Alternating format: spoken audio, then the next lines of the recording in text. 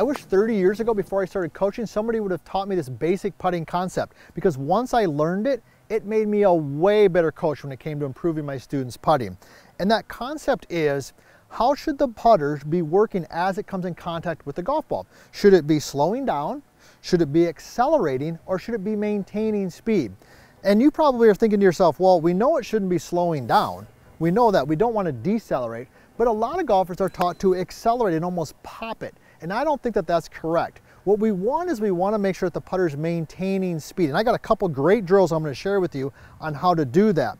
Because when the putter's maintaining speed through the strike, it's much easier to be consistent with the delivery, and therefore your consistency with rolling the golf ball the right distance. So let me go ahead and show you what that looks like. Then we'll talk about a couple drills. So I've got my G track and I'm set in here. I'm just gonna, you can do these if you're rolling it to a cup, maybe 20, 30 feet, or you don't even have to go to a cup, because we're really focused more on the delivery speed. So a good motion would look something like this, where I'm rolling the ball and the putter is maintaining its speed through the strike. Now you can see that ball rolled really well and it had good distance to it. Now a lot of golfers, because they've been decelerating, when they get in and they get set to putt, they actually try to accelerate and the ball pops off the face, and it's very difficult to control that distance. So the first concept that I want you to learn here is that the putter should be maintaining speed as it comes in contact with the golf ball. So how can we practice that? Well, my favorite drill, I've got two of them for you, but one of my favorite drills is what we call the pause and go. So here's how it works. I got my G track set in here, and what I'm going to do is I'm going to make a backstroke, and I'm going to literally pause and count to myself 1,001, 1,002, and then I'm going to go ahead and go forward. Okay, so it looks like this. I'm set in, back, 1,001, 1,002, and then I'm going to go forward.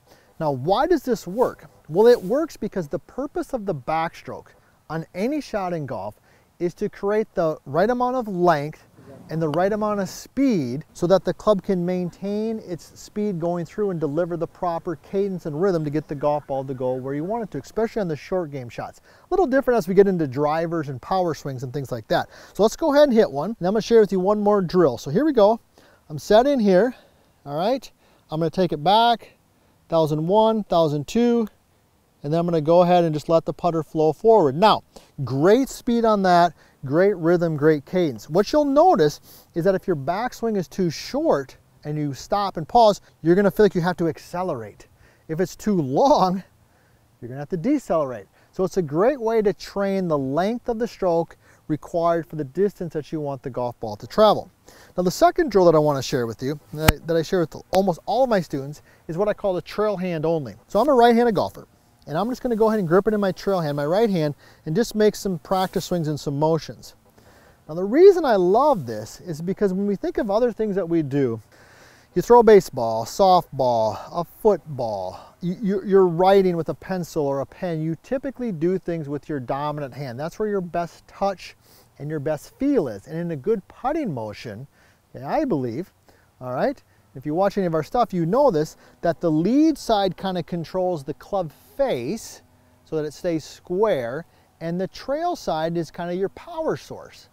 All right, it's your rhythm, it's your feel, it's what delivers the power. So this drill here, trail hand only, I just go ahead and make some motions, let the putter kind of swing like so. All right, you'll notice I'm also doing this drill while looking at the cup or where I want the ball to go, because I'm really engaging my senses. Go ahead and get set up, just kind of let it flow.